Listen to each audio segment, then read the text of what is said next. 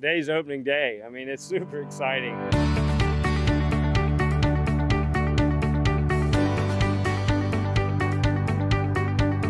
Very upbeat and positive.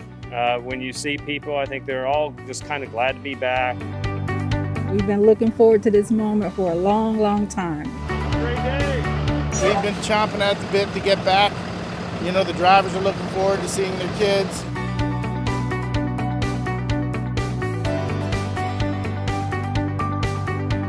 Students are why we come every day, and it has been a long, almost 6 months. So to see them this morning and to be able to have our purpose back in front of us and with us, and not just in our hearts, but with us, whether it was on campus face-to-face or whether I got to lean over in a screen and see some boxes and say, hey, Home Connect, that was really, really a nice way to begin the day.